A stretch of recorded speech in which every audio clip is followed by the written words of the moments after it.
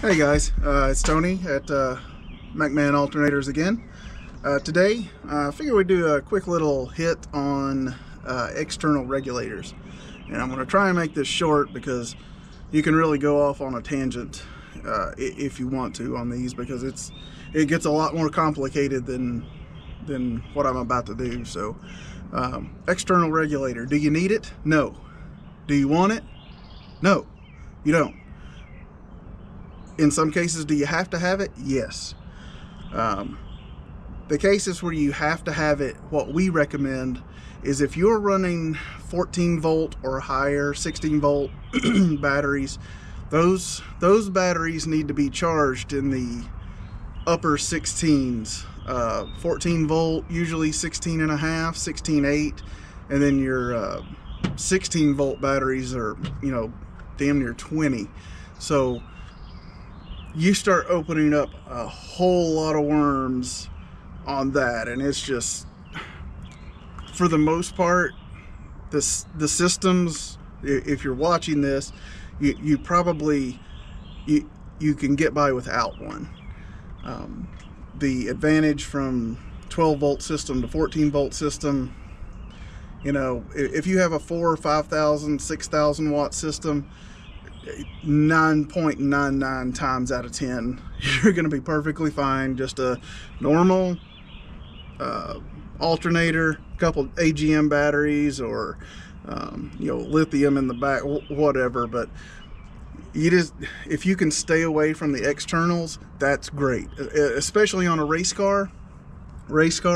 Absolutely do not. A lot of the guys will try to run a 14 volt battery and charge it with a 12 volt setup alternator, and it just doesn't work. It works, but it doesn't work the right way, and you're not reaping the benefits of the cost of the 14 volt battery because it's not being charged correctly. So anyway, we sell these external regulators and they work fine when installed correctly.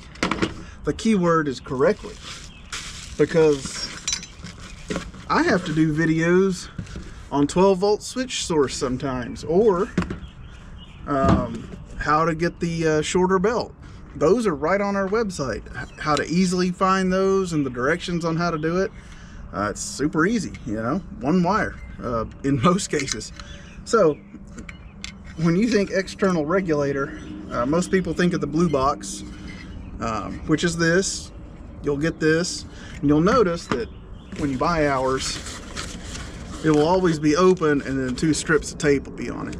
That means that we test these right out of the box to make sure they're 100% ready to go. So these are. You also get your wiring harness with relay, and then you get your power wire fuse with the fuse in it, and then you get the other turn on with this one, the small fuse. I think it's like 2 amps or something like that, something really small. But anyway, if this intimidates you, if relays intimidate you, if this intimidates you, and all of these wires that are labeled, if this intimidates you or you don't know what you're doing, don't order it. Please don't order it. In most cases, you can get away with just your cookie cutter, run-of-the-mill, 14.8 volt charging. You can't charge AGM batteries higher than 15. I mean, you can do a lot of stuff for a little bit, but then it blows up. So 14, 9, 15 on these are regular AGM batteries here, your excess power AGM stuff, 15 volts. If you try to run 15 and a half, 16 volts on these, you're just going to swell them up like a donut, and they're going to pop, blow, do all that stuff. And then, of course, you're going to blame the alternator for it. So none of that stuff. So just a quick recap. You don't want to run one of these unless you absolutely have to. Some lithiums, or you're just really trying to wring out every single bit of power out of this thing. It's really not worth it, guys. It's really not, especially if you're daily driving the thing. There's people that run these forever and have no problem with them. They're hooked up correctly. They are hooked up correctly, grounded, filled, negative, all that stuff is perfect. They've got them mounted on something a little that has some give, like some little rubber pads or whatever, that keep it nice and together. That's great. That's great. But if you don't know what you're doing, or even if you don't think you know what you're doing, then it's not right for you.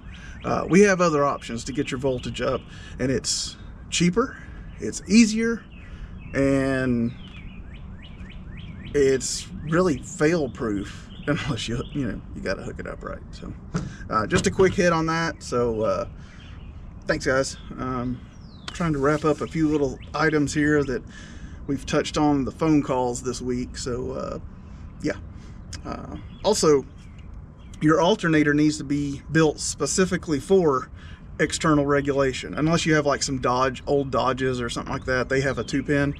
These 2 pins that come on GMs, this is not 2-pin. This is not external regulator ready. It does not work. It's a 2-pin, but it's not external at all. Many people make that mistake.